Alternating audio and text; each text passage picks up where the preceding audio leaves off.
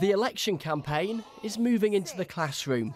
The Conservatives say they want all children in England to be able to know their 12 times table, write a short story and be able to read a novel when they leave primary school. Schools where children don't achieve this could have new head teachers brought in or be made to consider becoming an academy operating outside of local authority control. But for the Education Secretary, there's another priority: money. We're going to have more to say on schools funding very shortly, but what I can say is that I am absolutely fighting for the schools budget to be protected. Is that for me? Hinting at a promise to protect spending on schools is not a big surprise. It happens now. So would Labour do the same? The Labour Party would make sure that we've got qualified teachers in our classroom. We'd make sure that we invest where we need new schools.